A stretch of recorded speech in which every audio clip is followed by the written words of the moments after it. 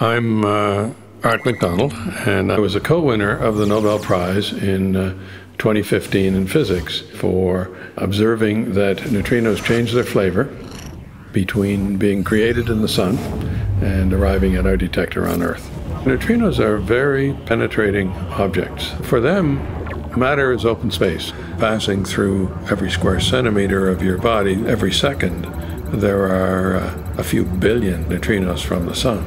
And so they can travel through a billion kilometers of matter, lead, for example, with only a 50% chance of hitting something. That's a real advantage if you want to study those nuclear reactions that originate in the core of the sun, where neutrinos are produced in very large numbers.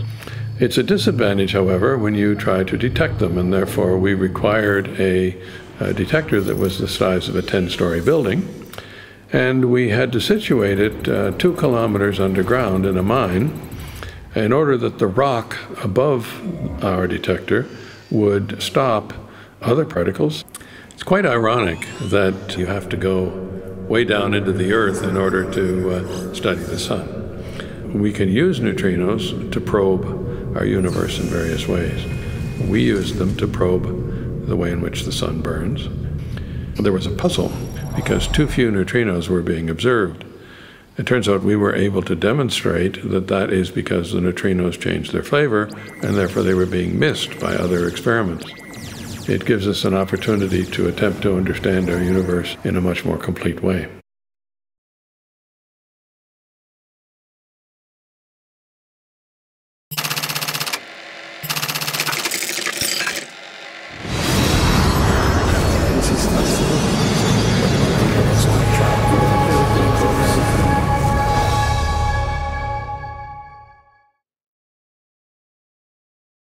We all want to make sure that our food is safe, but doing that can be really hard. Looking for contaminants in raw materials is tough. The statistics are stacked against us. Today, we can only test for pathogens individually, one sample at a time. And that means hundreds, if not thousands of tests, most of which deliver a simple negative result. We needed to think about this differently.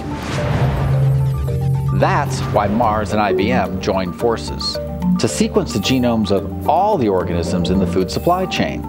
That's millions of organisms, but big data is what IBM is good at. The DNA and RNA sequences show you all the harmless bacteria that are found in normal, safe food. If we do the test and the microorganisms are suddenly different, something's up. The organisms have changed because the environment has changed. It could be contaminated. And not only that, this tells us things that we never could have seen before, like where the food was grown, how it was transported, and maybe even what happened en route. Our approach to food safety just got a lot smarter.